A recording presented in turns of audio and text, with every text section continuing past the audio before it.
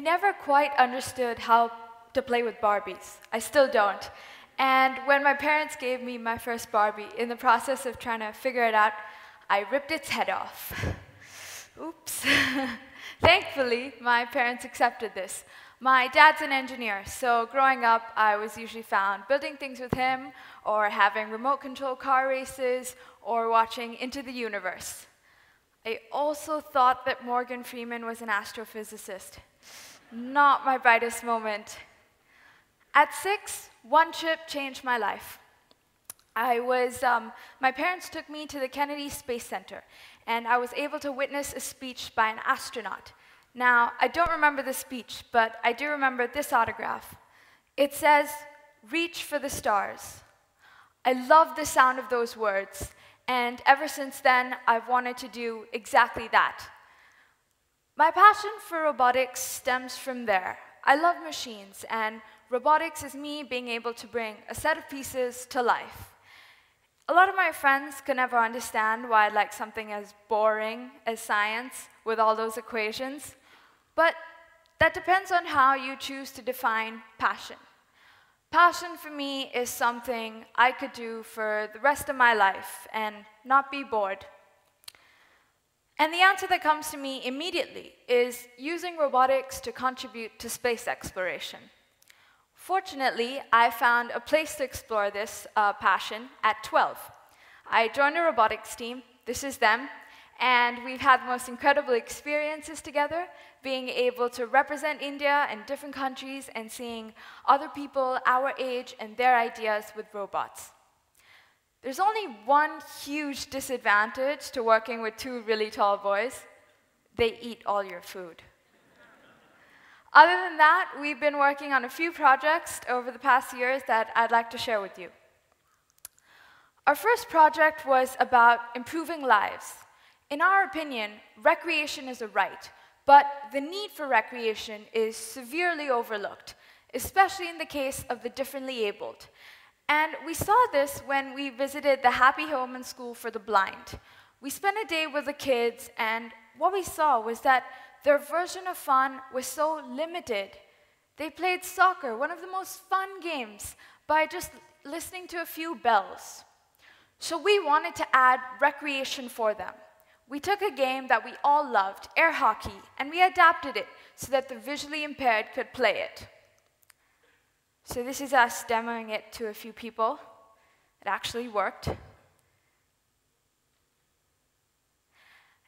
And we'd realized we'd been able to make a difference when this 10-year-old little girl, she came up to me and she said, "Thank you for giving me fun."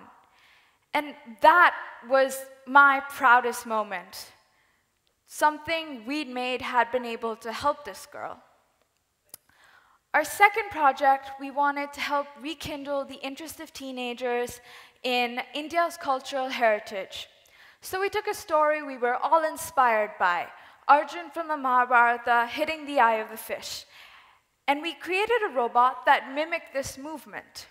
We thought if we could tell this age-old story in a new medium, we could get kids like us to be proud of our heritage. Our third project, we wanted to make a robot that could be associated with a new quality, creative. We made a system of robots that assembled a small-scale version of the Chhatrapati Shivaji terminus, with different colored blocks and different sized blocks to show the station's unique architectural influence. So 2 of the robots would sort the blocks, 2 of the robots would place them, and 1 of them would put it on the higher levels. And the idea was that these robots were working together to make a creative design.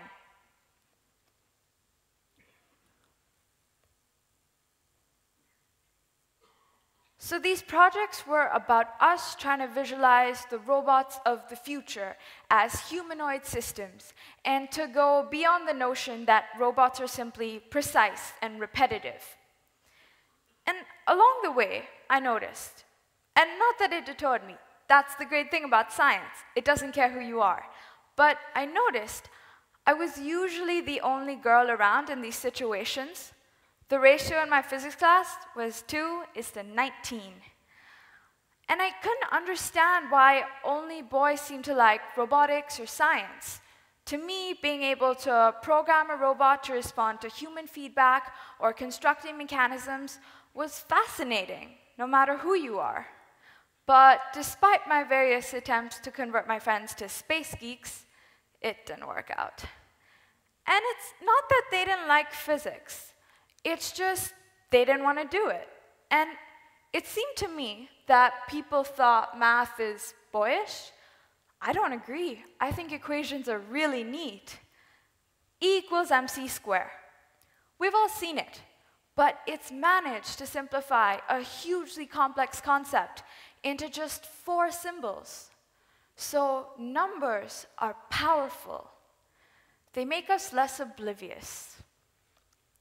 So I was already considered unconventional being a girl interested in space and physics, but it got even more confusing when I told people I wanted to become an astronaut. They thought I was kidding. You want to go up there? Yes. What if you float off the moon? Gee, gotta make sure the moon's gravity isn't running low that day. And of course, there was always, what if you get sucked into a black hole? Thanks for the encouragement, guys. And I always wondered, why don't we all believe we can become astronauts? We're a population of 1 billion people. We've had 3 people go into space in the past 60 years. Yes, we now have a successful mission to Mars. And we have women working on these missions, and I'm so excited to see that. But we need to think differently. It's not just about launching satellites. We need to want to go out there ourselves and see what in the universe is going on. And I want to help build the robots of the future.